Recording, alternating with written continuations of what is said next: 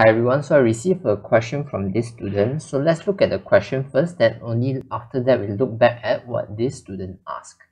So the question say that you have a tennis player and this tennis player hits a 0.06 kg ball horizontally approaching at 50 meter per second, and it's approaching at 50 meter per second perpendicular to his racket surface.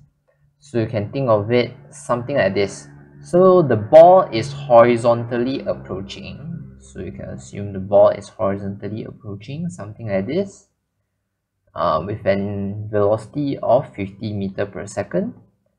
And this direction of approaching is perpendicular to the racket surface.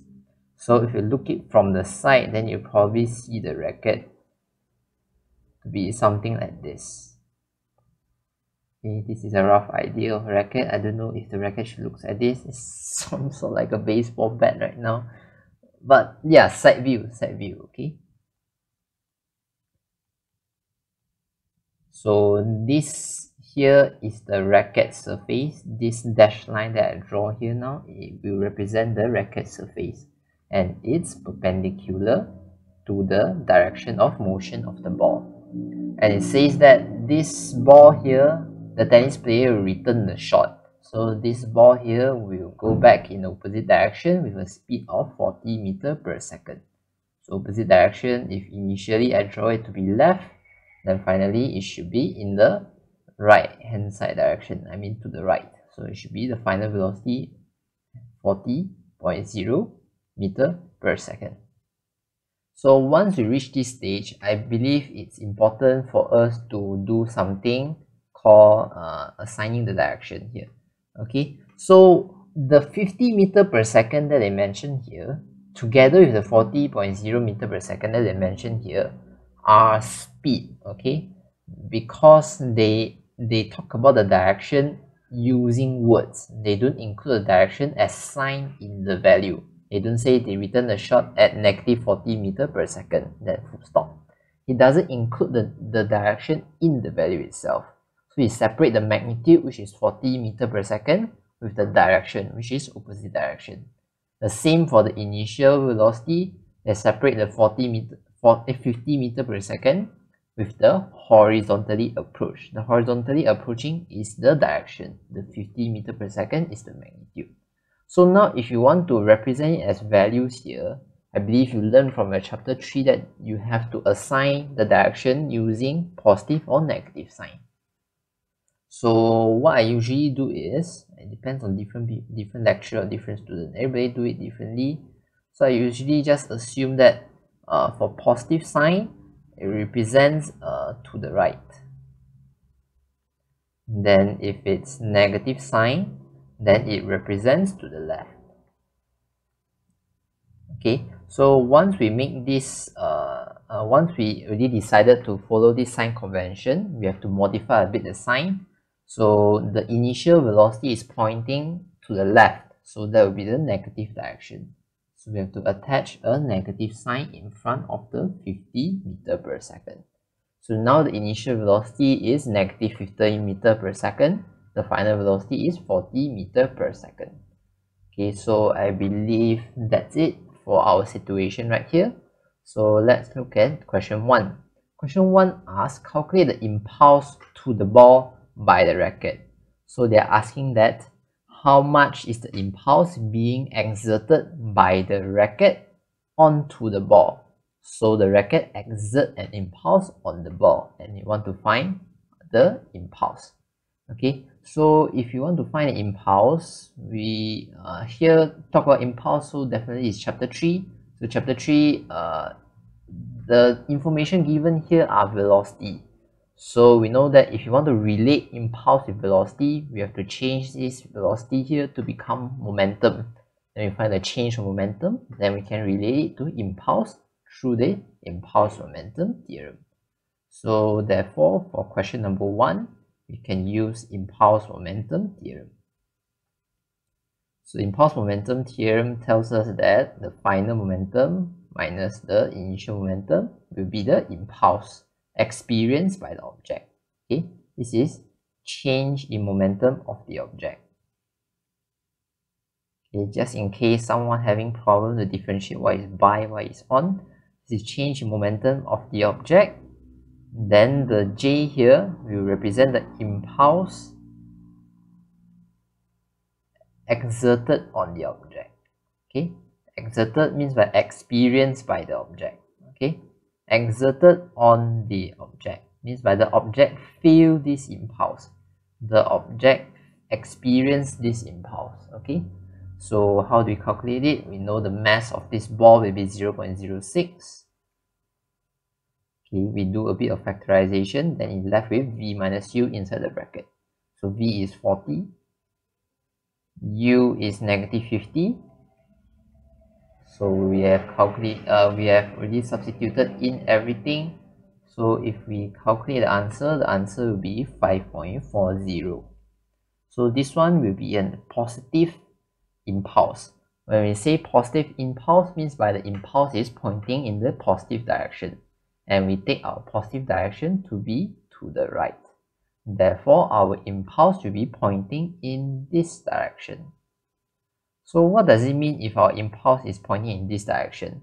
Means by this impulse is changing the initial momentum. The initial momentum is pointing in this direction.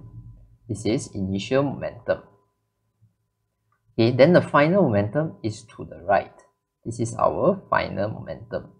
So did you see that if you want to change something which is initially pointing to the left, you want to change it to the right, you have to exert an impulse to the right. Okay, only you can change the direction of the momentum from left to right. Okay, if you want to increase the momentum of the object to the left, then you will exert an impulse towards the left. But now you want to change the momentum to go from pointing to the left to pointing to the right. So what you need here is an impulse that is pointing to the right. Okay, you can sort of think of it like this. Sort of, it's not exactly correct. You can see initially you have momentum like this. Okay, finally you have momentum like this. So how do you go from initial to final? If you want to connect the arrow, the arrow have to be pointing towards that side, right? So this change here, you need to be executed by an impulse which is pointing to the right. Okay, if let's say this is another example. If the momentum is initially pointing to the left, then the final momentum is pointing even further more to the left. So what you need to do is you need an impulse that can point something further to the left. So therefore, your impulse is pointing to the left. It's just that this impulse is the one that causes your change in momentum. So if something is initially to the left, you want to change it to right, of course you have to exert something pointing to the right, only you can change the direction to be the right.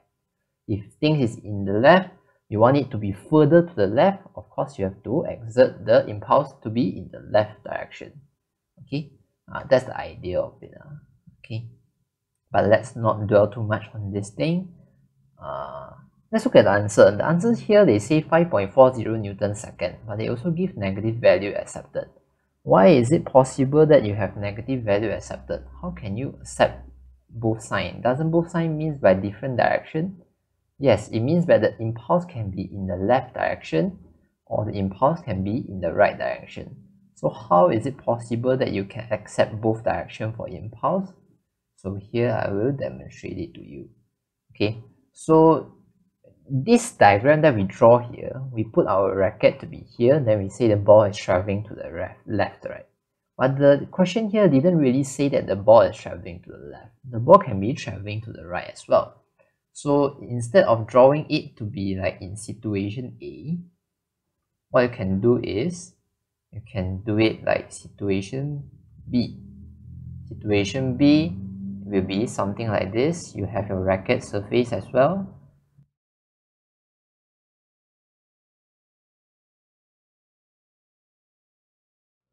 I'm getting poorer in my drawing.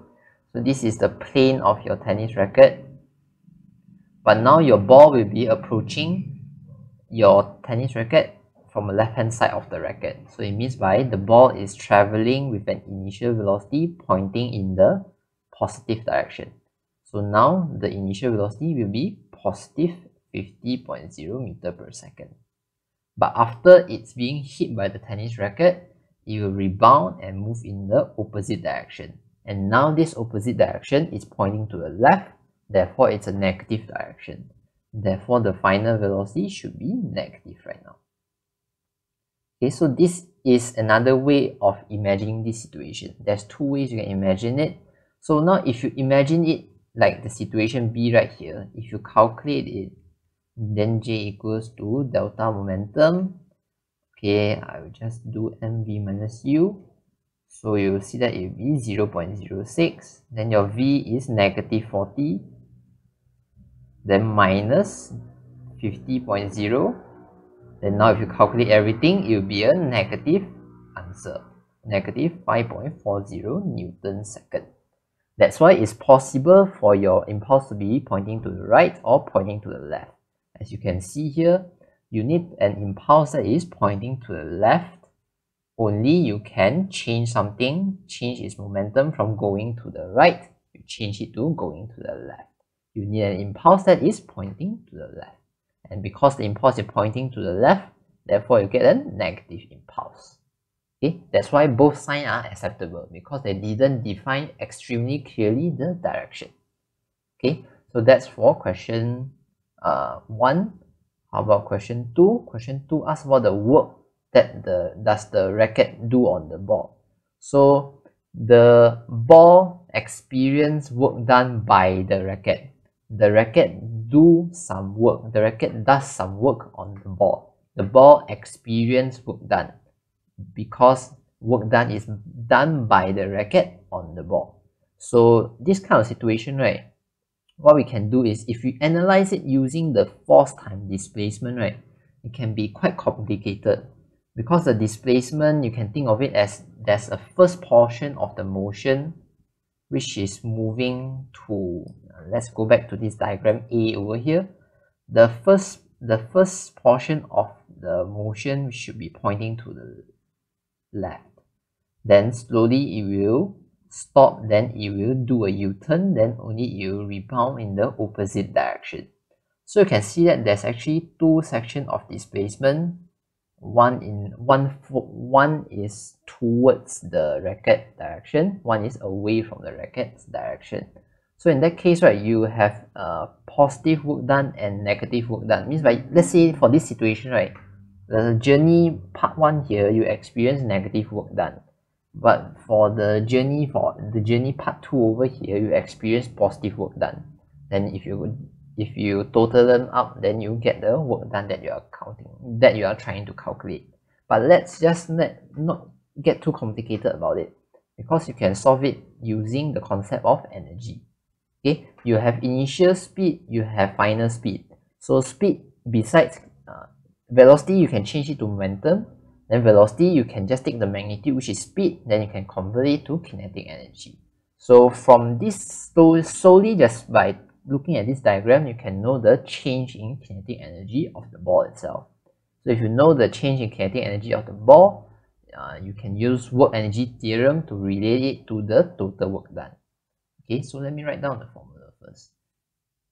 Okay, this is work done, remember the word total, equals to the change in kinetic energy. So this one is the change in kinetic energy of the ball. Okay, so this is the total work done. So now you should think whether it's by the ball or on the ball. The answer is it's on the ball. Total work done on the ball. So the ball experiences work done by other stuff. So in this case, the racket does work on the ball. So the ball experiences work done by the racket. And because the ball experiences work done by the racket on the ball, therefore the ball experiences changes in its kinetic energy. That's the idea. You have to be clear with the by and the on. The ball is the one that receives work done. Work done is done on the ball. Because work done is done on the ball, therefore it experiences change in kinetic energy. And remember, this is always a total work done. Okay, this is always total work done. When you equate it to kinetic energy, it's always total work done. It's not change in mechanical energy, it's not change in potential energy. If you have a problem with this, I have another video in it. You can find it in my channel. Okay, so for this, I believe it's quite simple.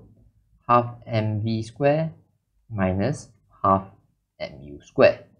So that will be work total. If you want to find what is the total work done, so you can draw the free body diagram of the ball. Then you know that you experience some kind of gravity over here. Okay, because of that you have weight. At the same time, because the racket is touching the ball, then therefore there's normal force pointing in that direction. I'm doing it based on diagram A here. So your direction of motion, your ball is moving either in this direction or that direction. Okay, depends on which part of the journey you are. But for this weight over here, the theta is 90 degrees, so there will be no work done by weight. Therefore, the work done by the racket, which is the work done due to this normal force, will be the total work done. So if you want to write it really long, what you can do is you can write work done by the weight plus work done by the normal. But because the work done by the weight, it's 90 degrees, then you can say it's equal to 0. Then you can continue like this. Okay, so you can find the work done by the racket. If normal, you are not comfortable with the thing being called normal, okay, it's flexible actually. What name you want to call it? Okay, I call it force by the racket. Okay, work done by force of the racket. So now work done by the force of the racket, then it will be equals to half 0.06. Then it will be v square minus u square. So v square here is 40.0 square, then minus u square will be negative 50 square. Okay, so if you calculate it, your answer will be negative 27.0 joule. So that is the work done by the racket on the ball, and this is the answer. So now if you look at the question says you can have answer as 27.0 joule and negative value are accepted. So the issue here is, how is it possible to have positive and negative answer for work? In my opinion, for me, after looking at it for quite some time, I think it's impossible to get positive value, because initially it has a greater speed, finally it has a speed which is less. So the thing actually, no matter what, the magnitude of the velocity actually decrease. So it means like it slows down already.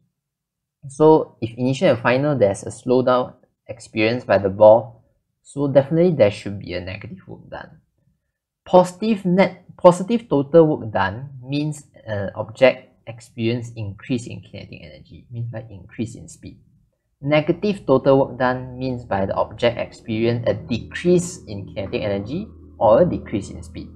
So in this case, it's a decrease in speed, so reasonably you can say it's a negative work done. So I don't think it's allowed to take a positive value, okay? But if you feel like I have mistaken something or I've missed out some details that make 27.0 joule acceptable, please just inform me, yeah. Okay, I might mislook something as well. So for me, I believe the only answer is negative 27.0 joule. Okay, so that's for question number 2. Question number 3, if the ball hits the plane of the racket at an angle, will the impulse delivered to the ball increase, decrease, or remain the same? So now instead of having the racket surface perpendicular to the direction of motion of the ball, now it's at an angle. So if you think of drawing it, then a drawing should be something like this.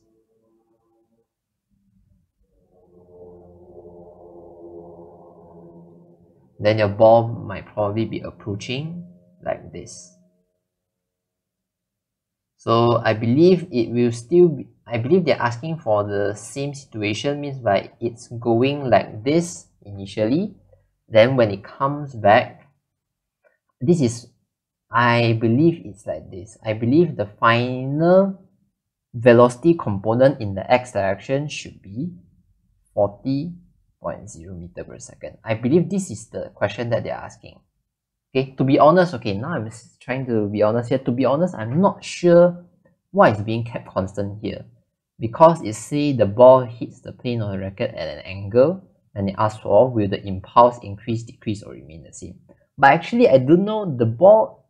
Yes, the ball will be approaching with the same condition, but I'm not sure when the ball rebound, when the ball return, is it that the velocity component in the x direction remain 40 meter per second, or would it possibly be the ball is returning at an angle, right? But when it returns at an angle, the final velocity is equals to 40 meter per second. Means by if you resolve it, then you get a smaller Vx, which is something smaller than 40 meter per second. I am not sure what kind of situation they're asking me to answer here. Okay, it might, if it's the pink situation here, you have a one set of answer. If it's a white situation here, this 40 meter per second for x direction, then you have another set of answer.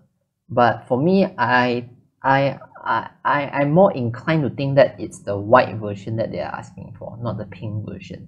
It's why they are asking that when the ball returns with an x component velocity of 40 meter per second, then what will be the impulse? Will the impulse increase, decrease, or remain the same?